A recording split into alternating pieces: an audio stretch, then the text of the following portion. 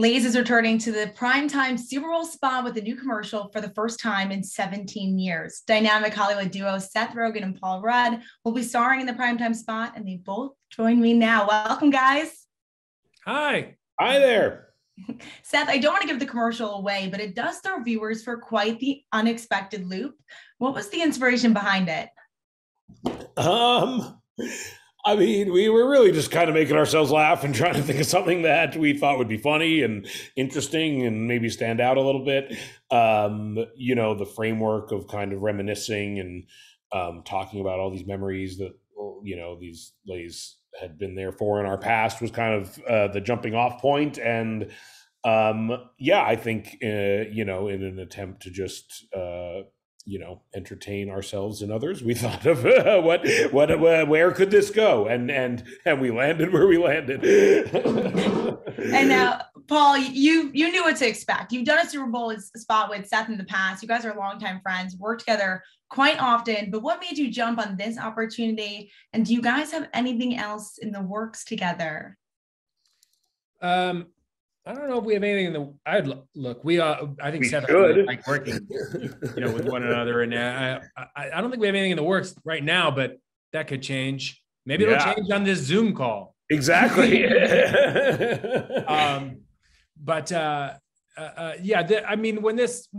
When this thing came around, it was kind of a no-brainer. I mean, I love potato chips and I love Seth Rogen.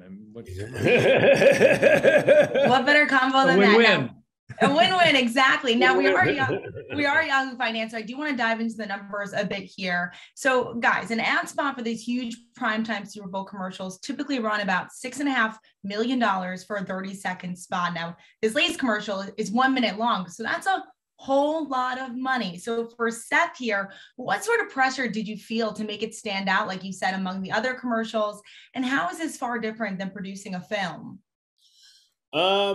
I mean, it's a lot different than producing a film. I'd say, when dealing with a company like Lay's versus weirdly, people who produce films for a living seem to not like producing things to the degree that people who make potato chips for a living love producing things. And truthfully, awesome.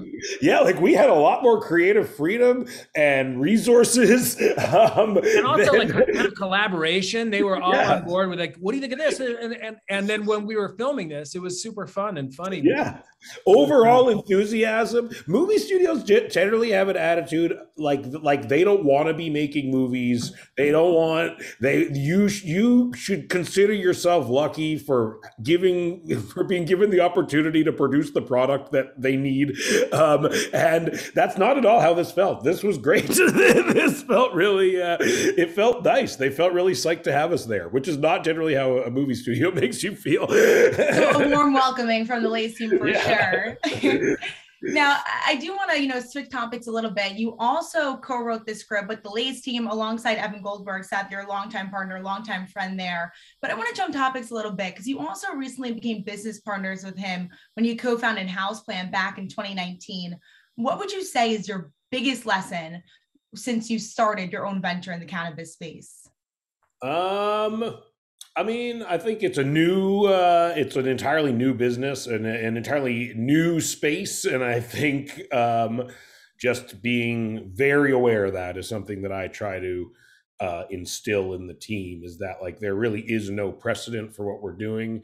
There are things from other industries that maybe we can kind of take indicators from, but there's never been a moment exactly like this. And so to kind of really embrace that attitude and embrace that we're doing something new and different and not try to rely too heavily on what other industries have done in the past with kind of building their brand or whatever.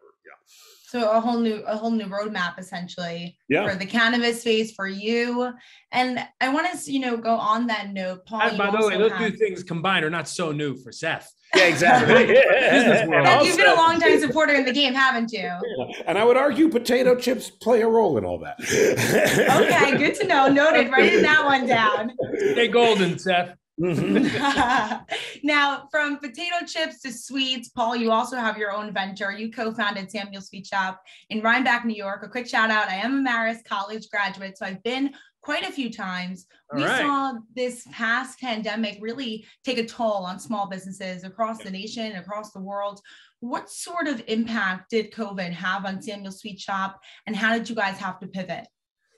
Well, because we serve coffee and food, we were an essential business, and the community really rallied around the store.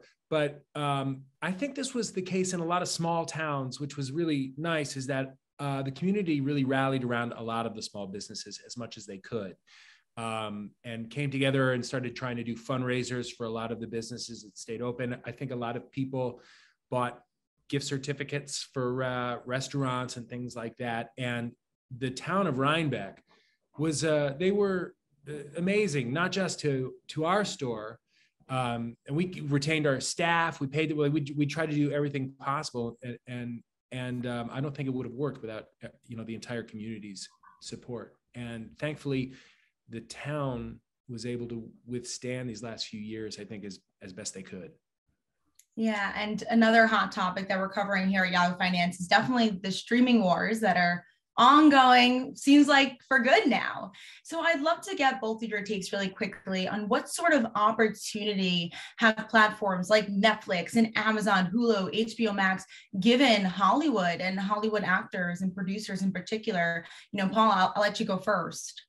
Well, I mean, it's created a lot more content, and as a result, many more jobs.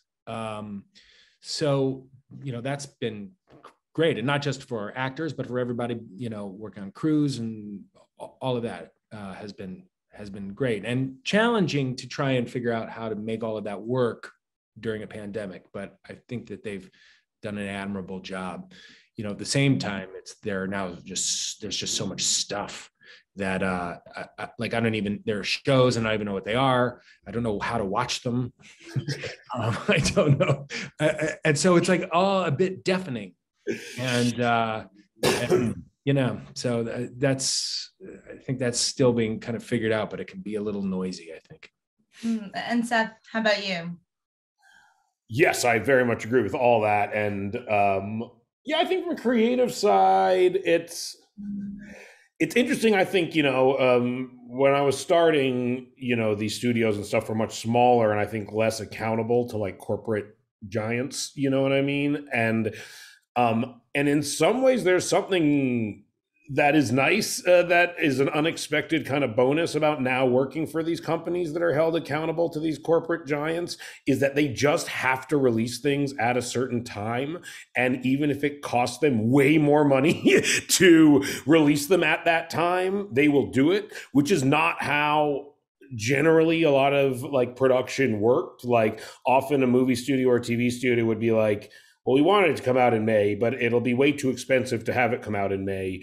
And so we'll have it come out, in January instead of spending more money. But these big companies now are accountable to have material be released in May. And if we're like, it's going to cost way more money to have it released in May, they'll be like, we will pay it. We need it to come out in May.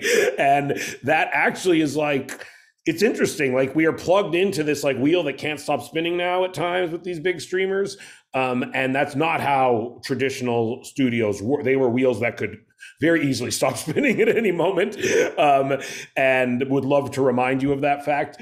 And now, there's something nice about kind of being on an unstoppable train at times because there's also, I think because of the competition and the fact that there are so many shows, and audiences are pretty savvy and they demand something new, and quality is important. It feels like so more so than ever before. So a lot of these, they are on these deadlines. They will spend the money, but their interest in making their shows or their movies or whatever it is they're doing be really good seems to be heightened.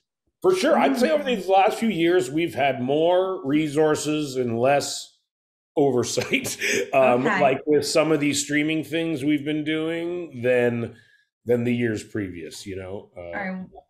Well, we're looking forward to much more content from both of you, that's for sure. So excited to keep in touch on that front. And I have to ask, you're both obviously in LA often. The Super Bowl is happening there. Who are you guys rooting for? I'm going to say the Bengals for one reason and one reason only is like when I was a kid, I just thought the name Boomer Esiason was cool. And so I had a Cincinnati Bengals poster on my wall, even though I have not or never have been a football fan at all. But, okay, Paul? I'm rooting for the Rams because I would think it would be cool to see Matt Stafford go from Detroit for so many years to winning a Super Bowl. Plus, I'm a diehard Chiefs fan, and the Bengals beat us twice this year, and I'm not over it. Okay, all right. So we'll see who wins. Definitely a competition between the both of you, but we're definitely looking forward to this Lay's commercial. That's for sure. So thank you once again, Seth Rogen. I will say this though. I do like a lot of those players on that Bengals team. I would be psyched. Okay. I would be psyched for the town of Cincinnati, but I think it'd be cool to see the Rams. All right, Seth Rogen, Paul Rudd. Thank you both so much. Thank you.